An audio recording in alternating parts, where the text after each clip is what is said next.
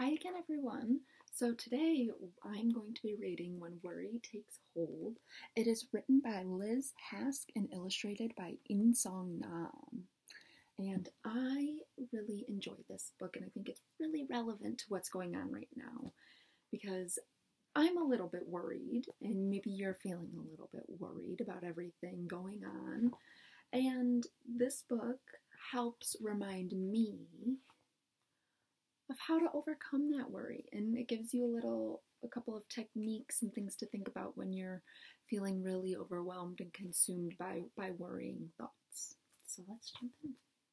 When Worry Takes Hold. So yeah, let's follow our main character and see how she deals with her worry. It says, for Amelia, the bravest girl I know, and to Bryce and Jim for cheering me on with laughter and love. That's from the author, Liz Haske. And our illustrator, In Song Nam, says to John as he enters a bigger world, and to my family who always believe that I can, and thanks to God for guiding me. Okay. One night, just after the lights went out, worry snuck into Maya's mind.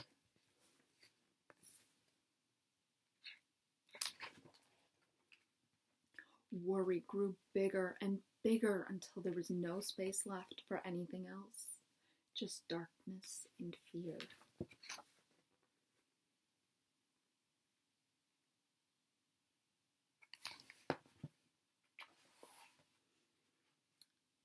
Is it a school day? Maya mumbled.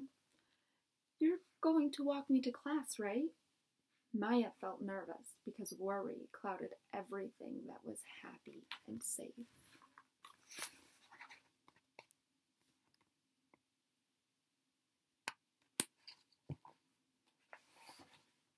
Wherever Maya went, worry came along. To the playground. Will you stay with me? What if I fall and get hurt?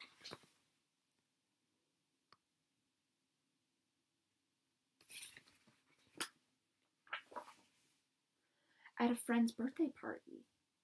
What if I don't know anyone? When will you come pick me up? In the car. What if we get lost? Are you sure you know where you're going? It seemed as if worry was there to stay.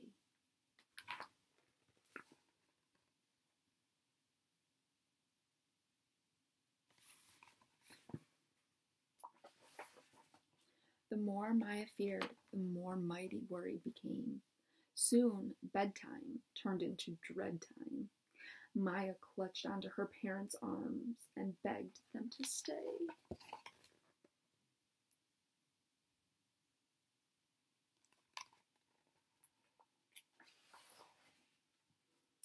Being left alone with her thoughts meant being left alone with worry. Before long, Maya wasn't the only one filled with worry. Her parents' smiles faded as they began worrying about her worry. Why is she so worried? They wondered.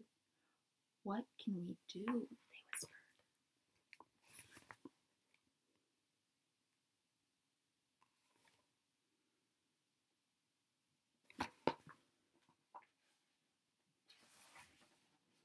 Then, one day, Maya met worry's enemy, courage. Courage came in the form of a calming breath. Maya realized that if she put her hands on her belly and focused her breath, she could be brave.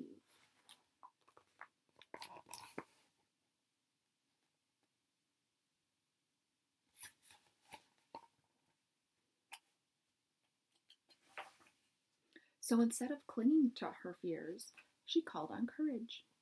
Taking deep, calming breaths helped her mind settle. Maya noticed that for the first time in a long time, she wasn't thinking, what if? Breathing gave Maya power. And so, rather than trying to push worry away, she greeted it. Hello, worry, she whispered when the darkness tried to fill her mind.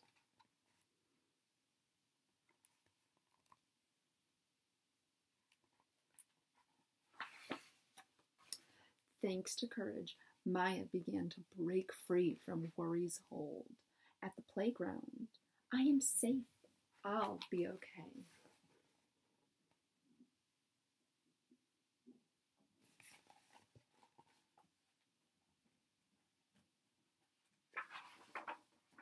At her friend's birthday party, my friends are here. See you later.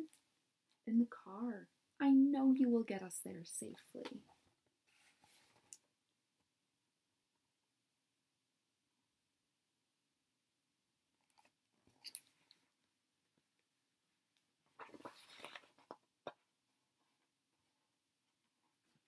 At bedtime, Maya didn't feel dread when the lights went out. Courage wrapped its arms around her as she said, I think I would like to walk to class by myself tomorrow. Her parents started to notice a change. Is she worrying less, they wondered? What a relief, they whispered.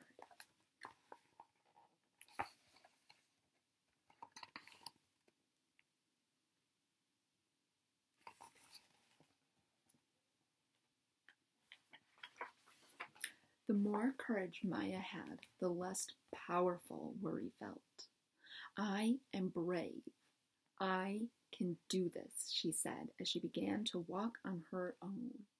With each brave step, each deep breath, Maya finally broke free.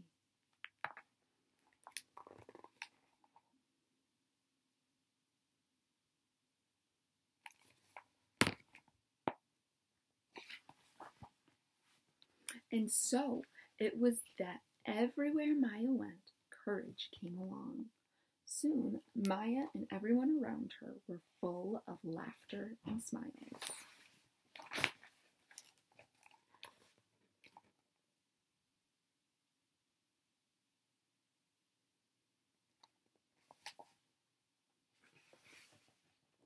Although worry lost its hold, it didn't disappear completely. Every now and then worry returned, but Maya didn't mind because she knew that sometimes worry was there to keep her safe. And besides, courage was just a deep breath away.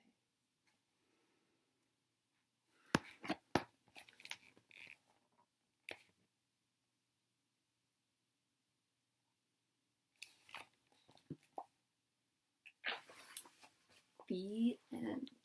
And this last page, it gives us instructions on how to find your courage and how to breathe like Maya. So the steps are to put your hands on your belly, hold your back straight, take a deep breath in through your nose. Imagine you are trying to fill your entire body all the way to your toes. Slowly let the air out through your nose.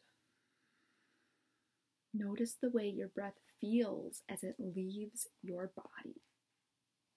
With each breath, imagine courage coming out and worry, courage coming in and worry going out. If your mind wanders, this is normal. Just bring your focus back to your breath.